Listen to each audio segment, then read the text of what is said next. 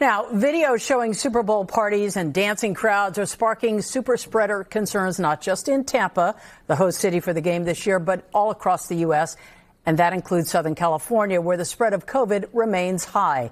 Joining us right now, clinical nurse Alice Benjamin. Thank you once again for being with us. Thank you for having me. Okay, where do we begin? There was a call to stay home, enjoy the game with only people you live with, your little pod or household. Hypothetically, let's say you didn't do that. Maybe there was a backyard barbecue, indoor event. What do you do now the Monday after?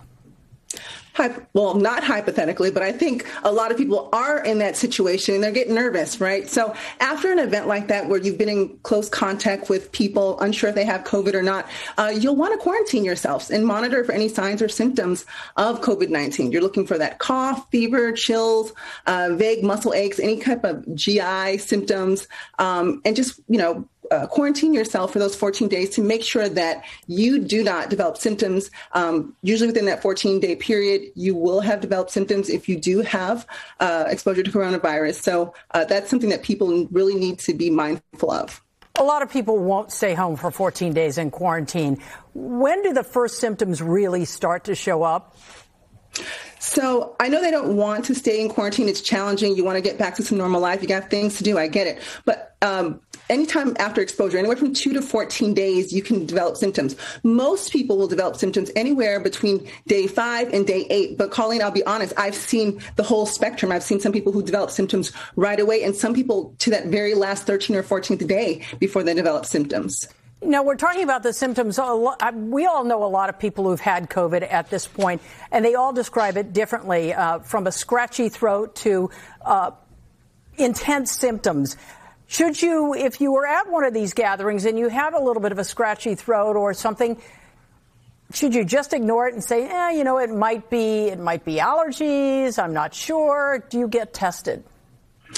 You should not ignore the symptoms. You'll definitely want to get tested. Now, depending on when you're exposed, if you were with someone maybe just yesterday, today is not the day to get tested. You'll need to actually wait 3 or 4 days before you should get tested. But don't ignore any type of symptoms. We know that some people will present with mild symptoms and some can be very, very severe. So either way, if you're not feeling your normal, usually healthy self, it's something you need to take note of.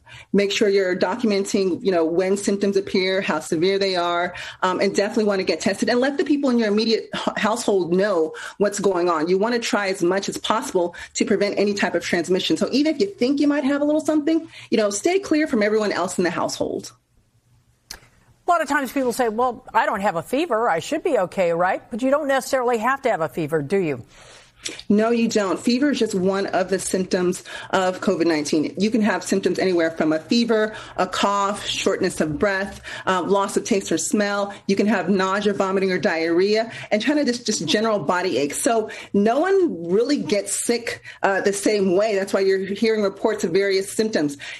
Some will have 2 of the 3, some will have all of the symptoms, and the severity is different between person to person. But the most important thing is if you are not your usual self, even if you think it's allergies or maybe it's a little cold or, you just feel like, I've just been under a lot of stress. Don't take that for granted. You'll want to take all the precautions to protect yourself and protect those around you.